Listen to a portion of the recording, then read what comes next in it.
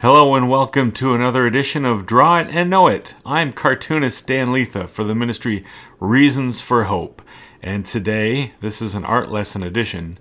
We're going to have a step-by-step how to draw a gecko. For those of you that love that little lizard, this is going to be a fun lesson. So let's get going, but before we do, I have a couple questions for you. Number one, is a smiling gecko a good thing? So watch for the answer to that question as we draw this gecko. And then the last question is, what is the gecko's superpower? Now, the gecko doesn't really have superpowers, but it does something that's pretty amazing. And so I'm going to kind of tongue-in-cheek call it a superpower. Let's watch for that. Watch for that at the end of this video. So let's get drawing. All right, we're going to get our pencil out here and we're going to start drawing some guidelines. The first thing that we're going to draw is a long and kind of flat oval. So draw a long oval like that. That is the body of our gecko. And this is a particular kind of gecko. This is the tokay gecko. So it's a particular species of gecko, very popular as a pet. And we're going to talk about that a little bit too. So there's the top of the head, and then draw that same shape kind of moved a little bit. And you got the top jaw and the bottom jaw for this gecko. Then we're going to draw a line here and then another line there. That's the front leg guideline. We're going to do something a little bit different for this back leg. We're going to draw just this one line, and we'll fill in the rest of the back leg. So there's the two lines for that back leg. And then we're going to move on to the tail. We can't see the fourth leg because it's behind the head. All right, so that's the start, the guideline of the tail. We're going to draw two little notches on either side. And then we're going to draw this line to add the thickness to the tail. So that's one side for the thickness, and then this line for the other side of the thickness of the tail. So that's pretty much the shape of the gecko tail. And then we're going to start drawing the thigh area of the back leg for the gecko, and then the other thigh shape, just a curved line like that, indicating the basic shape for that thigh, and then the upper arm for this this front leg. And then we're going to draw the lower part of that front leg there. There we go. And I'm going to add a little oval for kind of the foot area of that front leg. Now we're going to draw kind of another oval here, just in that place, and then another oval for the circle, or for the foot. All right, so yeah, the back leg's a little different shape to it. So, and then we got the thickness and the foot area for that back leg there. All right, so the legs are fairly put together. Now we're going to draw some guidelines for toes. The gecko has some very interesting toes. We'll talk about those in a little bit. So 5 toes on each foot. 1 to 5. All right. And then we're going to move up to the head. And, oh, no, we're going to move down to the foot. All right, I decided to add the thickness to the toes. So not only just the guidelines, but the toes. And they're a little thicker at the end of the toes. So draw them attached to the foot, but when it goes out to the tip of the toe is a little thicker. They almost kind of look like flower petals, but not all the way around, just 5. And then we'll take care of the toes on this foot. So what is the superpower do you think I'm talking about on the gecko? Anybody know what that might be? All right, we're going to move on to the eye. The gecko, this gecko is nocturnal. And so he stays awake at nighttime, and he does his hunting at nighttime. So these eyes are kind of big, and maybe they're helpful for the gecko to see at nighttime. And then there's kind of an eye ridge. A lot of reptiles have that sort of a thing. So we'll draw another line curving around that eye. And then let's fill in some more details for the mouth, that lower jaw. We're going to add kind of a lip there to give some more thickness to the bottom jaw, and then a line across there. That's going to help us ink in the tongue later on. So now that we've sketched in our gecko, I'm going to make the pencil sketch a little lighter so I can ink over the top of it. So you might want to get out your markers or your ink pens, whatever you're going to use, and I'm going to use some black ink, and I want to ink in a nice thick black line. Do the top of the head first, and then the tip of the nose, and then come on down to the side of the mouth. We're going to stop right there. There's kind of a line right here, and then another one right there. There's some skin fold type things that the gecko has. We're only going to draw halfway down then we're going to draw the tongue in there, because the tongue is going to overlap that bottom lip a little bit. Alright, then we're going to finish the bottom jaw on this side, and then we're going to draw some more skin folds, kind of the neck area of the gecko. We'll finish in that other side of the mouth, on the other side of the tongue, add some shading for that side, and then just a few lines indicating the inside of the gecko's mouth. Alright. And you don't have to draw those lines exactly like mine, but something like that.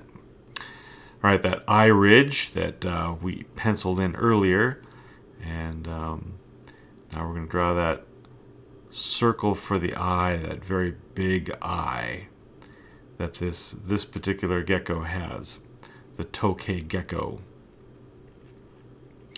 Then that eye ridge. Now that's a skin covering right there, and then the actual eyeball is that little part that is peeking around the corner right there. Now let's ink in that front leg. Alright, come right around and finish the lower part right there. And now we're just going to follow those pencil lines that we put in earlier for the toes. So again, as I'm doing that, I'm going to ask you that same question. What's that superpower that the gecko, this particular gecko, and some others also have this ability too? That is very amazing. God has designed the gecko to be an amazing creature, one of his very amazing animals that we are blessed to observe, and they're very beautiful. This one is very beautiful. Now we're inking in the back leg. Again, this leg has a peculiar shape to it, so a little bit different, but this breakdown should enable you to draw that back leg. Then ink in those toes. Yeah, we live in a fallen world. Again, Adam and Eve's sin brought death and suffering into this world, and so animals that originally ate plants and there was no death, now they survive by eating and killing and all kinds of other behaviors and things that animals have to do to live in this fallen world. And what does this gecko do to live in a fallen world? So we're inking in the back leg and those back toes on this back leg that you can see way back there on the other side. And then we're going to ink in the tail. It's a very special tail. And maybe that tail has something to do with the fallen world that we live in. The gecko has an ability there that we'll talk about in a little bit when I'm coloring it in. Alright, the eye of the gecko. The pupil is not round like lots of other creatures and humans included. The gecko's pupil is kind of a horizontal slit, and so it's very, very different looking from ours. And a lot of reptiles have that type of feature on them. Right, adding some more skin folds. This gecko has some very special skin folds that give it a special ability as well. So now that we're done inking, I am going to start coloring this gecko in. The color of this particular gecko is sort of a bluish gray body, and then you're going to see me later on color in some. They're called red spots, but in the photographs that I've seen, they're more orange, maybe orange yellowish type of spots. All right, the tokay gecko gets its name from its call. So if you hear a recording of the tokay gecko making its call, it sounds kind of like it's saying tokay. And so that's where its name comes from.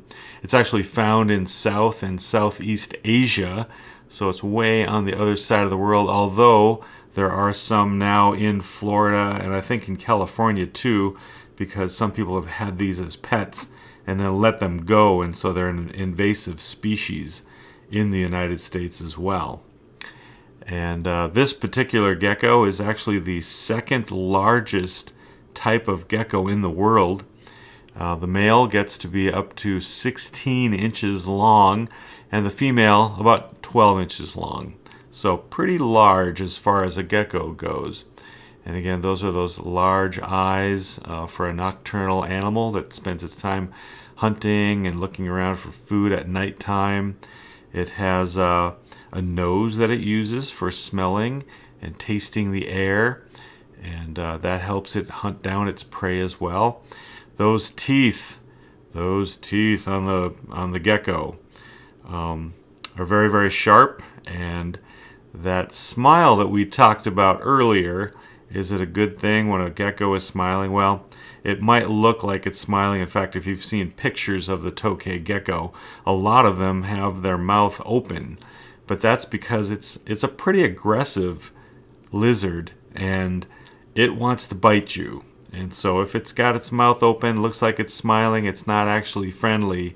It wants to put its chompers in you and make you go away. So is a smiling gecko a good thing? No, it's not. And you have to be careful when you see them do that. Now, I'm coloring in the shading to make this gecko look rounder. And after I get done with that, I'll put in the spots. Now, let's talk about the lifespan of this gecko is about 10 years in captivity. And in the wild, it's probably a little less than that because there's more things that it could run into trouble and probably not survive so long versus being a protected pet in someone's home.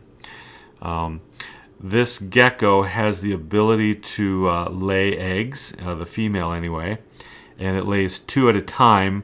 And the funny thing, and this might be kind of a hint to something that it can do, is that it sticks them up on a wall or a crevice or near a hole.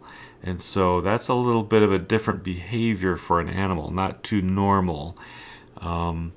It also has these skin folds. Now I drew some little details on there for skin folds.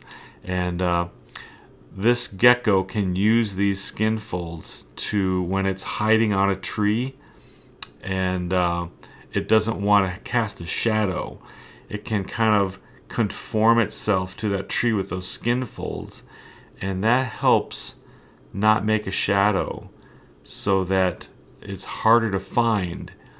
And the skin that has these dots and the coloration on it right now that I'm painting in right there, it can actually use that for camouflage. So this pattern and coloration is very helpful to make this gecko hide when it doesn't want to be seen. And it actually has an ability, kind of like a chameleon a little bit, in that it can lighten or darken its skin color to help it blend into its background. So that's kind of cool. Now, the tail that it has is something that, again, this gecko lives in a fallen world, And so God has designed this gecko to be able to not only lose its tail, there's other animals that can do that too, but this one can actually cast its tail off. And so if there's something chasing it and it wants to get away, it doesn't wait for that animal to pull its tail off. It actually makes it pop off. And then the gecko will make its getaway, because the tail then is kind of gross. The tail then is kind of twitching around and it's kind of moving around and wiggling around. And so that thing that's trying to catch it will look at the tail and think, aha, oh, where did it go? Ah, now look at what's happening to this gecko. The drawing that I've made is flipping upside down. Why is that? Well, the gecko, here's the superpower. The gecko has the ability to stick onto things because of those very specially designed toes. Now, some animals that have toes that might look like that have suction cups. Well, not the case for the gecko. It has tiny hairs on its toes, and so those tiny hairs, actually each hair has the ability to kind of grip onto surfaces, and so a bunch of those hairs give it a lot of gripping power. In fact, this gecko could you guess how many pounds it can support? This gecko doesn't weigh that much, but with the hairs that it has the ability to support up to 450 pounds of weight. That is amazing. And so God has made this tiny gecko. It has the ability to crawl up and down walls and walk across the ceiling upside down, and it really has a grip on the surfaces that it's walking around on. And so that's the superpower of this particular gecko. Again, God has made some animals with amazing abilities, and so when we see these things, I just praise and worship God for the wonderful creation that He has made. And not only does this gecko have special abilities, but it's a very pretty lizard to look at too. So thank you for joining me today on this edition of Draw It and Know It, and watching me draw this amazing tokay gecko. Join me next time for the next animal. I'll see you later.